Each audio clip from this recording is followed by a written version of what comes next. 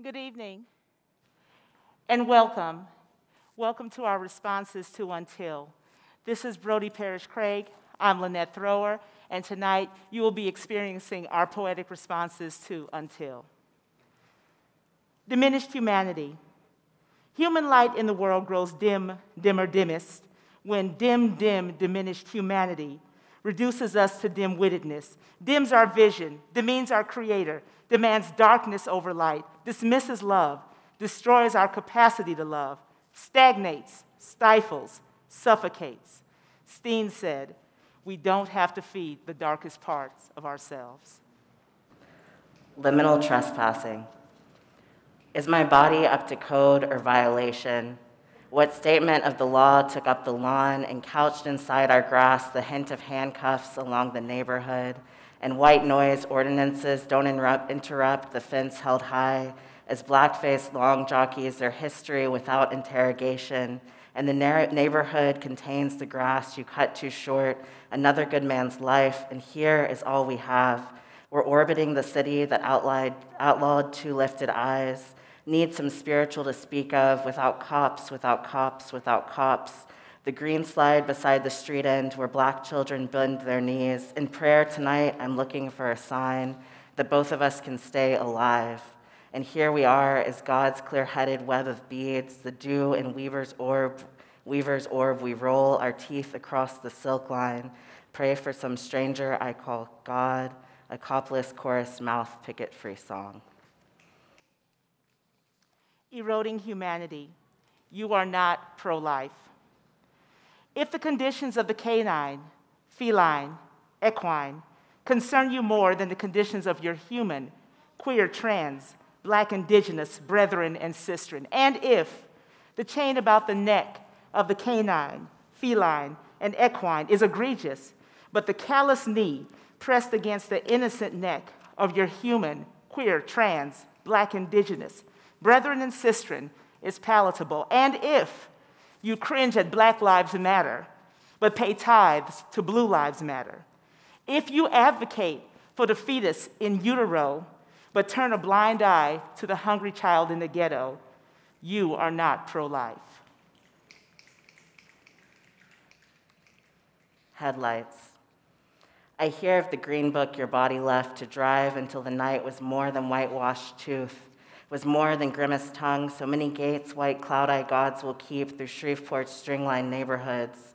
Another morning forced you to keep on driving without ends of green screens, countryside. All plotting generational as wealth that took the corner, the covered face of MLK beside Southern University, the newly built Capital One Bank, the arm's-length weeds around his body, the parking lot that crept around the plot that took up space and land. The city won't upkeep any black man's memorial, but eulogies on the edge of town ring open at the courthouse. Jesus comes to every protest, Christ's body on the block to chant a song into the megaphone. A raised hand prayer and worship to lift another chant up louder than the siren. Then gas and rubber bullets of the Lord they kept fenced in. Segregated heaven of the country's infrastructure. Roads to take or leave are laced with cops, plot cut with violence. If heaven is the black block at the protest, if heaven is the cop car overturned as Jesus' tabletop, the courthouse reeks of power placed into the wrong apostles' hands. Whether handcuffs come on or off will flicker liberation into night. Bigot's confession and prayer. Bless me, Father, for I have misunderstood. I assumed my Lord gave me dominion over all the darker hue. I presumed his supremacy granted me and mine supremacy over them and theirs. So I donned the white hood that entitles my white hood power over all those boys and gals in the hood. Bless me, Father, for I have colonized, marginalized, disenfranchised, and ostracized the savage sons of Ham. It was for their own good and ours. May the scales of bigotry fall from my eyes. I see now I've been drowning in a sea of self-loathing. May they land heavily on the scales of justice. I see now these balances were never calibrated in my favor. Bless me, Father, for I have sinned. what held?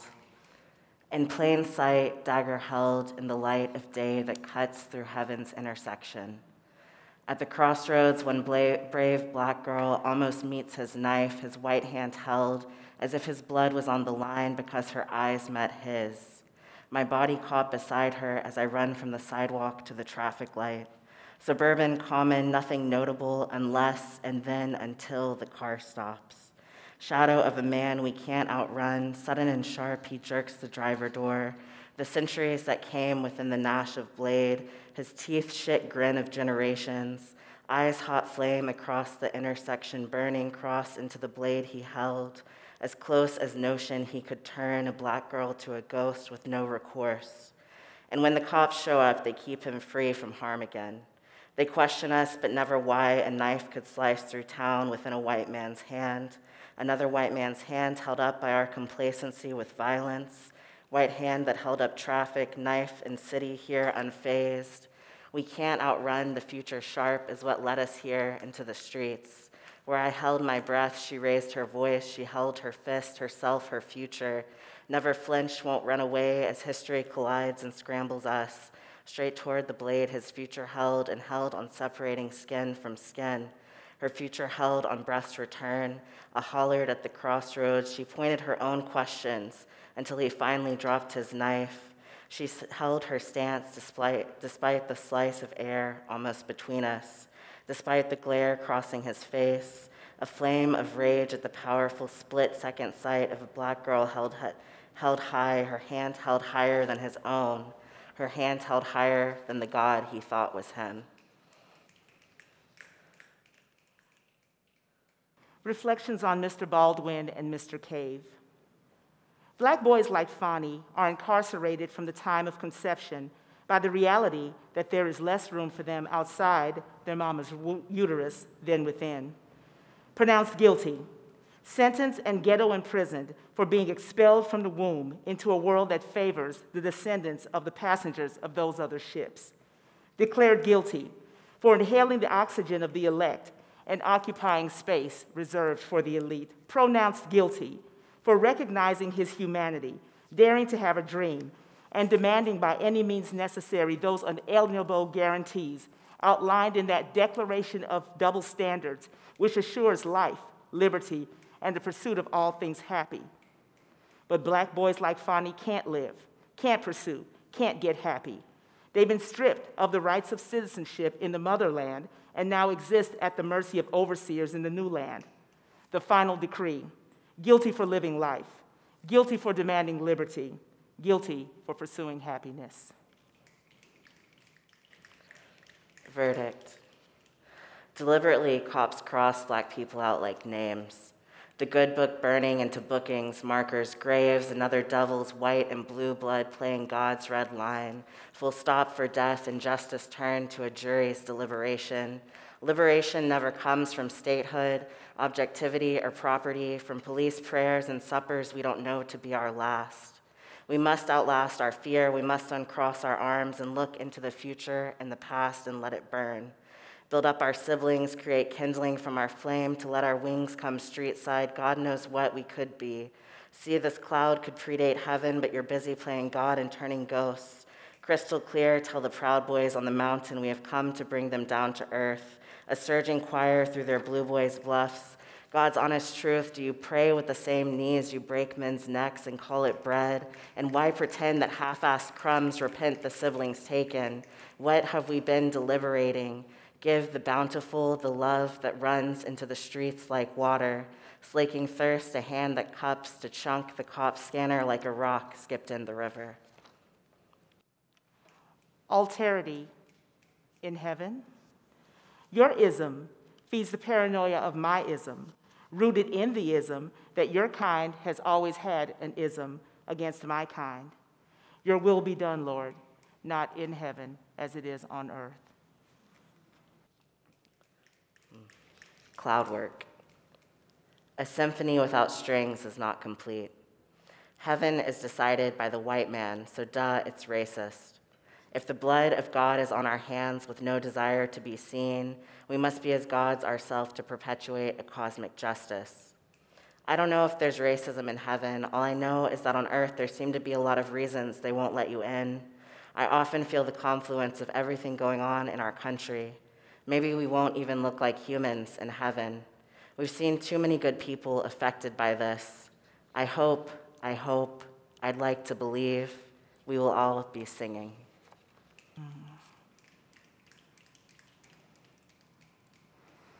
8 minutes, 46 seconds. Do you even assume ownership of air? That you choose whose life is sustained by it and whose is suffocated? That you use the breath of God to resuscitate the hate-filled relics and practices of your ancestors to destroy the descendants of mine? The heat from the dung of your apostasy rises and assaults his nostrils. The God you claim is unimpressed. The God you praise is not pleased. Cloudwork. This poem is the chandelier piece that asks who gets to choose who can judge. The bird-shaped bourbon decanters, guilty until proven clean, colorful, alive, be called a suspect whether it exists. Heaven-inspired, innocent, beauty wouldn't have to just feel happy. Unique, screaming, thank you so much. Interesting, really, in heaven to love as ourself, many of which have tiny detriment. Everyone is guilty of something. We are all somewhere in the middle of the pure beauty of the glass below and the chaos of the objects above. Should we grow from God's image, free, ugly, broken light in heaven? To me, heaven would resemble calm. Racism is that someone piercing so that it was striking, guilty until proven. This is the way, the question why. Does stagnancy suspect, therefore, only in the case? We are not called, think but not the way we should. Everyone could question liberation from police. I hope it's okay, which includes my eyes' shiny brutality. It's silent in the afterlife. And if the answer is of course not, then it begs because of the juxtaposition. Matters, 40th and Pulaski, Chicago, Illinois. This one matters now, because the one who matters more splattered the brain matter of the one who matters now all over the wall, splattered with graffiti painted by the one who matters now. These are the matters reported by the news anchor, whose necktie is splattered with dots of rouge, much resembling the crimson splats of blood of the one who matters now, that was splattered onto the wall by the one who matters more. As a matter of fact, the name of the one who matters now, splashed across the headlines today, will not matter tomorrow. Bystander effect. He got out with a knife. I ran up off the sidewalk. Silhouette of tree veins, put your hands up in the air. Thought the day was done for. Creation never came. Branchels, lung slap, honey, sap-struck, tie the bees behind your back into a string to catch the moth that's caught inside your mouth. On the sixth day, God invented dry heave, flicker lamp to walk by. Episodic ghost, I wrote you off and out of bedside. God, the dresser and the torch to wood, a limb that broke you out of brain cell into jail cell, homespun phantom, grain and photograph, end table and what fixture held up the doorway, held up the block, what structure made. No closure, only cufflinks and the fence. A barn of wire takes your concentration. Barb of flesh, light pole and tether, line, my phone ring in the dark. A connection operator, please connect me to this week. I blasted music from my mouth. The speaker came, come back alive. The intersection ran live stream. This is the day that the Lord has made. The blue waves on the man who held a blade.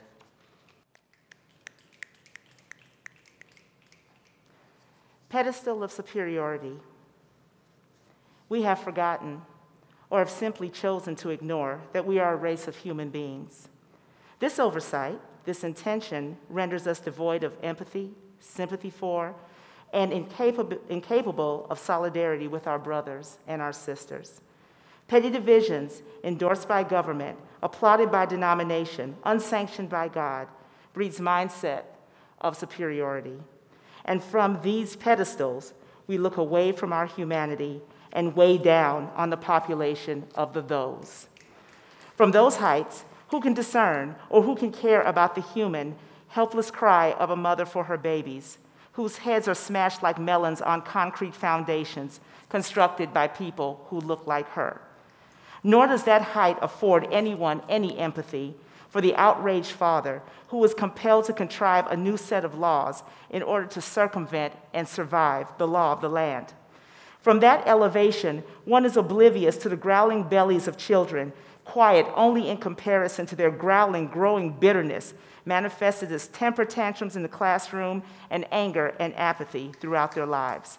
It becomes easy to gas, hose, burn, and shoot into faceless masses. There are no mothers, fathers, and children there, just roaches to be exterminated. Such is the view from the pedestal of superiority. Help us, Lord. Living on God's dime. See us where the heron cops the river for a loiter of fish, mouth cuffed half moon, yellowed evidence, no questions, no bayou but the city where we were, who watches over us and what is weaving like stitched silver in the river. What if we wove ourselves together, unlike chain link but a crystal cloud? What if the baby came and went with fragrance unlike honeysuckle? The city caught as stagnant water, watch our step and beat our sweat. What purled between Adidas shell and gas pedal to brush off town. Nearby some future crossed its leg from fear or sense of fault politeness. Nearby 78-proof vessels hung like scraps on their Suburban.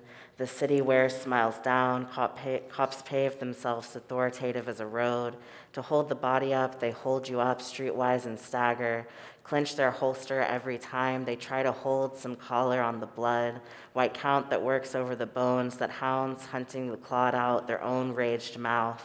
Where wages of existence is still death, you disconnect us from the body's urge to beat over as water wove the city, our thirst for something more to cup than hands, unlike synecdoche, some hope unlike loose change between the heron's teeth.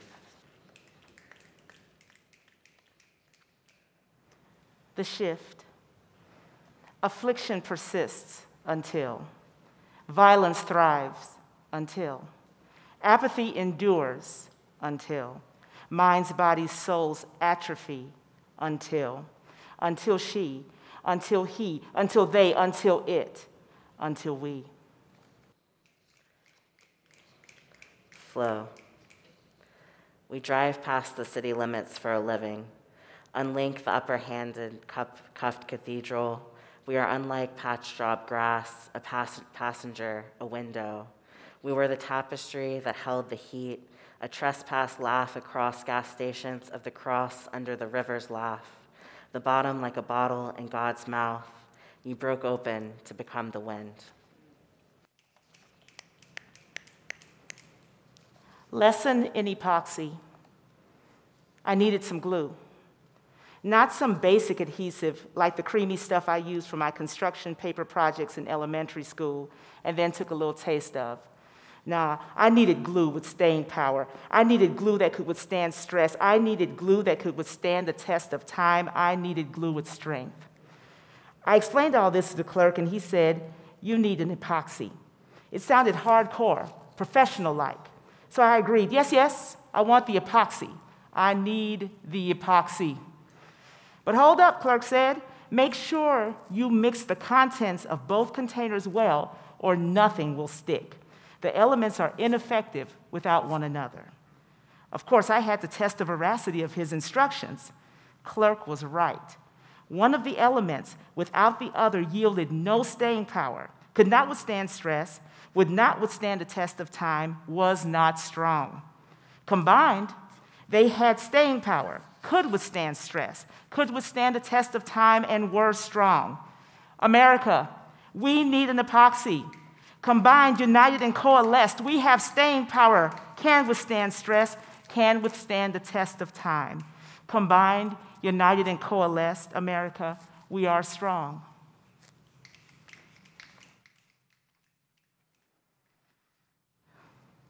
Epistle to the Church of the Unholy, 78th and Cottage Grove, Chicago, Illinois.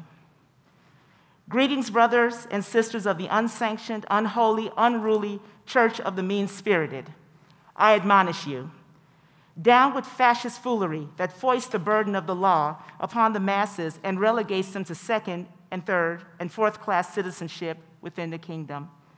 Down with Saturday evening and Sunday morning religious rituals, rife and obese with ceremonial idolatry and starved of the way, the truth, and the life. Down with glorificial praise from the very lips that club the sisters' and brothers' hearts to non-beating with litanies of judgment and condemnation.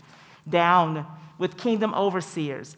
Indeed, the people have become bored with the deacon boards, mothers' boards, boards of trustees, and every other church clique that clicks the locks on the church doors to keep out sinners like me and he and she. Down with slick-tongued, bulging-eyed preachers who scream, "Eye on the prize," at their mega gatherings, while their eyes roam all over the prizes of the young sisters. Ha ha. But give me that revolutionary who chilled with hoes, crooks, crippled folk, and dudes who smelled like fish. Give me Martin and Malcolm's predecessor, who sermoned on the Mount, proclaimed dreams in the valley, founded the first welfare program for the hungry in spirit, and declared fish sandwiches for everybody. I like the dude the Greeks dubbed Jesus, who called a spade, exposed the hypocrisy of the Sadducee and the Pharisee so the blinded eye of the heart and the soul could see the truth. Jesus, kick over the exchange tables of these politician-endorsing, palm-greasing, soul-auctioning 50C3ers. What's the going rate for souls these days, fellas? Ha ha, Jesus, resurrect the holy civil rights movement. Whosoever will, let him come. Greek, Ethiopian, Jew, your unmerited favor sees merit in us all. But preachers of fake news, trust and know, scourges will be scourged, and the same relentless, merciless fire you spew will warm your eternal home. Exhibit A. Metal shiv of dandelion, golden peg of idolized police. This is my life in camouflage, yellow ladder, cell doors, crumbled paper, wadded script. The death penalty is the code name underneath the chandelier. Mine is the sycamore tree, the first breath to be taken, drawn, to draw up heaven and the curtains that open and close, then hung from crosshatch cell in block print. Gilded fruit, sweat beads along the walls, netted dreams that bellowed out, I'm done with you, and you know who you are. Humanity skewed. We reduce our humanness to doing, to having, to the hue of man. We forget human being. We are before we do. We are before we have. We are beyond hue. We live. We move. We have our being. We are. Until I lost someone tonight. He'll never be replaced. He was a person. He would wait until everyone in the room talked. Not because he was shy or didn't care. No, he did it because in doing so, he gave everyone else's voice a chance to be heard. Who is going to let the LGBTQ and voices of color be heard now? Make them all bloom at the same time.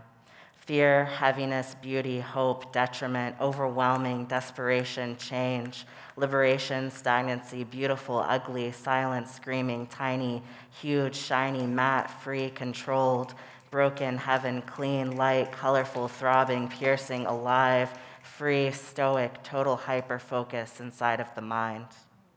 Wherever heaven is, or whoever you believe God to be, liberation cannot be found within the confines of a system that was built on the condition of oppression. True liberation rests in the palms of its people. If there's racism in you, there is racism in heaven. Until we are all equal, the lights will not be dimmed.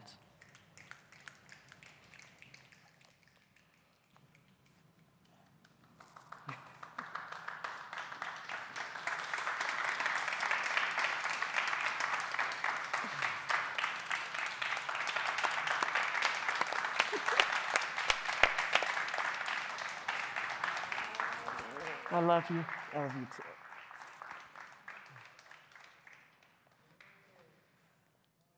That concludes our reading for this evening. If you have any questions, we'd be happy to answer any questions. Otherwise, thank you for coming.